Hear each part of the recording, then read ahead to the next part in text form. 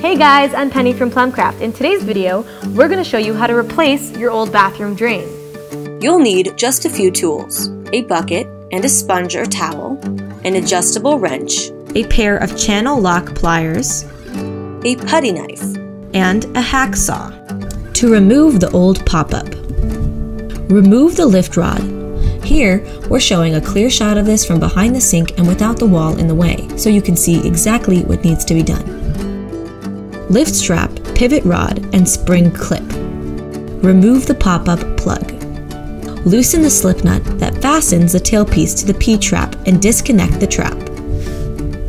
Loosen and unscrew the large nut that secures the pop-up assembly to the underside of the sink while holding the flange in the sink above. Use pliers to grab it if it's too tight. Scrape off any plumber's putty and clean the rim of the basin hole. Wipe with a clean rag or paper towel. New pop-up. Position new pop-up assembly into the sink to see if the length of the tailpiece fits properly at the drain, or measure it to the old one. Cut it to size with a hacksaw if needed. Remove protective film from the new flange and pop-up plug. Roll some plumber's putty into the shape of a pencil and apply it to the underside of the new flange.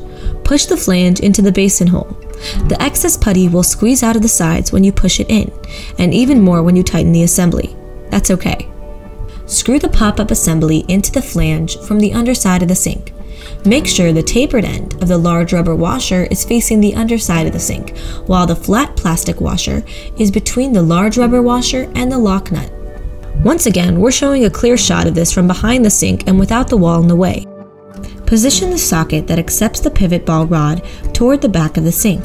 Then, tighten the lock nut fully up the pop-up assembly, up to the basin hole of the sink. Do not over-tighten. From above the sink, insert and position pop-up plug so that the hole at the bottom of the plug is aligned when inserting the pivot ball rod into the socket thread. Place the retaining nut back onto the socket. Then, hand tighten only. Do not over-tighten.